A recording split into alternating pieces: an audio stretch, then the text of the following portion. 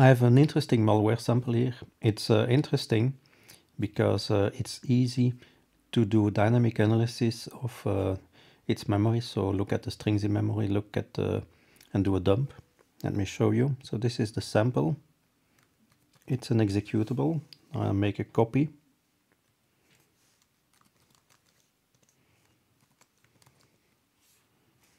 Like this.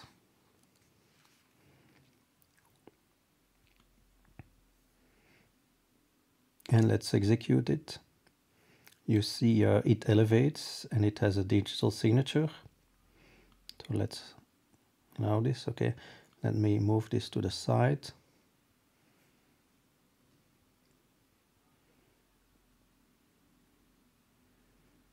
Okay, and we get an error, a connection to server error. It's not able to connect to its CNC server. Now the interesting thing now is that this malware is actually still running, so the process still exists. So we can look now at memory easily with Process Explorer from sysinternal. So let me run this. I also elevate it, otherwise it will not be able to look into the process. So let me point to this process. Okay, and here we have malware. And I can look at the properties.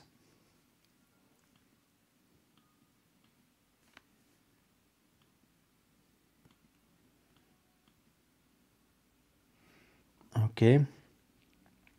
In the properties, I can go to the string tab. And here you have all the strings that are found in the file, which is obfuscated. But here you also have all the strings that you can find in memory.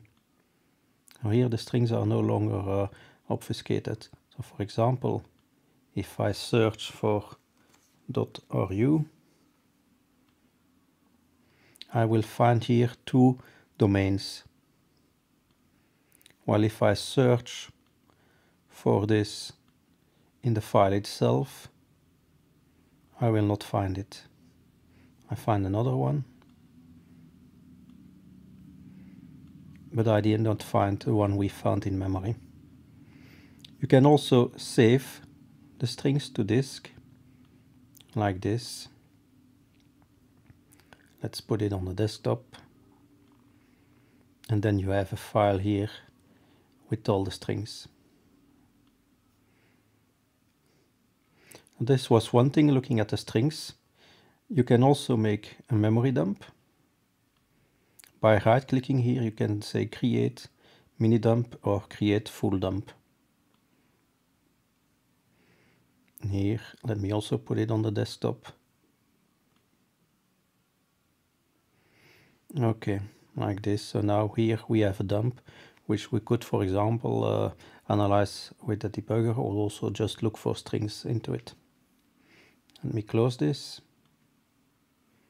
because there's just one more thing that I want to show you that we can do with sysinternal tools, also very simple. So I click OK here. The sample terminates. And it also erases itself. You see, malware.exe is no longer present. How did this happen? Let me show you. I'm going to run Procmon from sysinternals.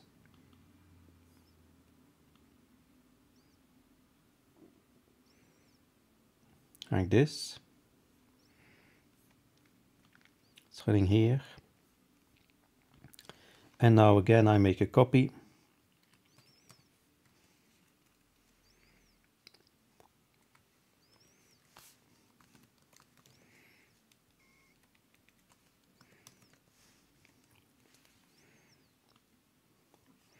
And I execute it.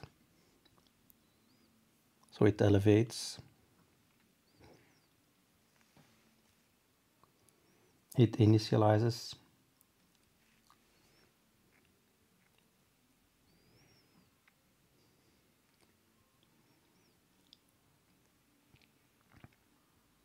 We get an error, click OK. And after a couple of seconds, the exe will disappear, like this. Okay, so now we can stop Procmon. Like this. Now, if we go into Tools, Process Tree, we will see a tree of all processes that run on this machine. If we go down here, we can see malware that started malware, and it also started command.exe with a timeout. If we look at command.exe, you can see here the command. So command.exe is passed an argument, timeout3, and after that a delete of the file itself. So what's happening here, the malware launches this command with a timeout of 3 seconds, and then it will delete the file. And when the command is launched, the malware stops executing. And that's how the malware can delete itself from disk. Now, if you have this process tree view, we can select here the malware, right click,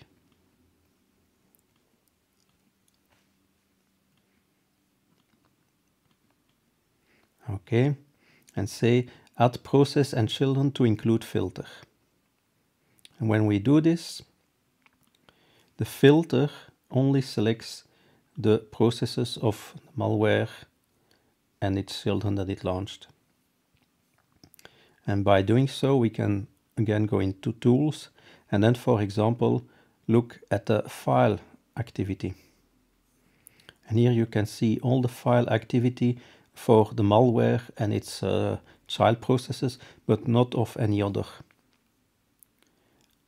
And here write bytes, if we sort this, you will see that this process has not, and its children has not written anything to disk. We can look at network activity.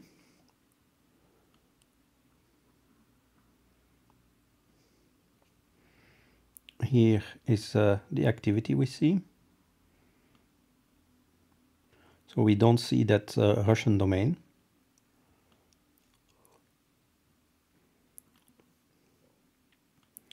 And registry 2, you can again sort on writes. And here you can see that there were writes to the registry. And if we take a closer look, you can see that it made changes to the internet settings. We can, for example, select this one here. And then we have a filter here of all the commands, reset value here. And a D word was written with value 1. So this is a quick overview how you can exploit this malware that fails to function, how you can exploit it to easily dump its memory, look at strings, and also see its activity with the process monitor.